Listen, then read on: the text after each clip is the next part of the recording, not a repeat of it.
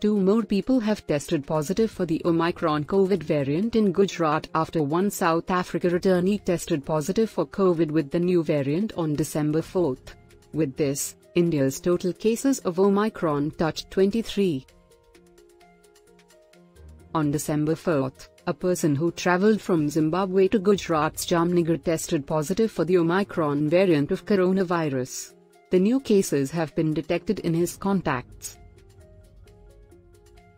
The genome sequencing revealed that the person was infected with the newly discovered Omicron variant of coronavirus. The World Health Organization expressed concerns on Thursday that rich countries, spooked by the emergence of the Omicron variant, could start hoarding COVID-19 vaccines and strain global supplies again, according to a report. The South Africa returnee is fully vaccinated.